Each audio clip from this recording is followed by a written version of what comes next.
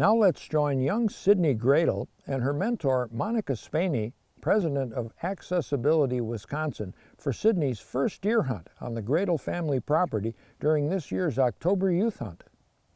It's fun. It's my first time hunting. I thought it was nice and breezy, and I thought it was cool, and it felt relaxing. Monica's really nice because she helps me a lot. I'm working with Sydney as a mentor because I was mentored throughout the years of my hunting experience, and this is my way to give back. But the mentoring satisfaction comes from seeing the growth in the youth that I'm working with, going from knowing some basics to going, this is her aha moment.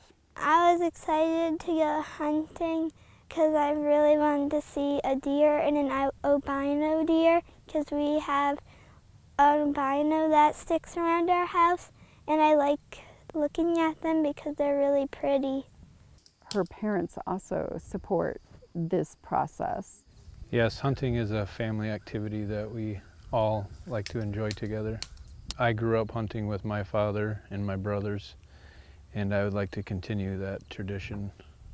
Sydney wanted to become a deer hunter because she has watched me go out hunting in the mornings and the evenings, and she's excited when I come home with a deer or a turkey because she enjoys eating it. She knows that it's part of the way of life to provide for the family. And I would think that I would be a good hunter someday, and that I'd at least get one deer. I hope that she learns out of this whole hunting experience that how important it is for conservation of animals and being ethical in the way you hunt and being responsible and enjoying it. So it's all about being outdoors, enjoying the outdoors, understanding that the outdoors is something precious to all of us. With a mild winter last year and below average harvests in both 2019 and 2020, Wisconsin deer hunters can look forward to increased harvest opportunities around the state this year. Although more deer will be taken on private land, our state's 7 million acres of public land offer hunters a wide range of habitat with great hunting possibilities. Here's a forecast for the upcoming gun deer season provided by DNR biologists from around the state.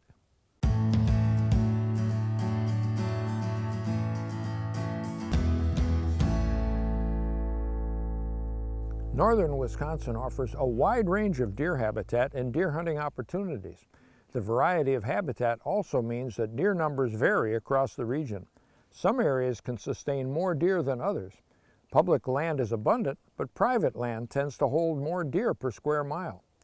Last winter was mild across much of the north. Most areas didn't have deep snow all winter long, and there were only brief periods of extremely cold weather. The Lake Superior snowbelt counties did get enough snow to put them in the moderate category, but overall, last winter was a reprieve from the harsher weather of the previous 2 years. Most of the northern deer management units had an increased buck harvest last season, and most areas had good fawn production this spring. Every deer management unit has some antlerless tags, but some units, especially for public land permits, will sell out prior to the gun season. Severe windstorms in 2019 blew down a lot of mature trees, allowing for thick regrowth of brush, which provides good bedding cover. Acorn production will likely be spotty, so plan to scout prior to hunting to find areas where deer are bedding and feeding.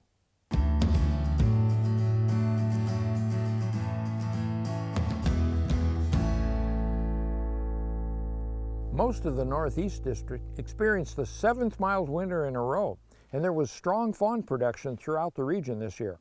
Deer numbers are high region-wide, but populations vary dramatically from 1 square mile to the next. Habitat ranges from northern hardwood forests in Oconto and Marinette counties to the flatter agricultural and wetlands complexes of Winnebago, Fond du Lac, and Calumet counties. Overbrowsing of young trees is a problem in the central counties of the district, including Shawano, Outagamie, Wapaka, Waushara, Green Lake, and Marquette counties, where sustainable forestry and future habitat quality are still a major concern. The Northeast is in the second year of intensive CWD testing, and there are several CWD surveillance areas in the district. Hunters are encouraged to submit the heads of adult deer for testing at DNR offices and designated collection sites.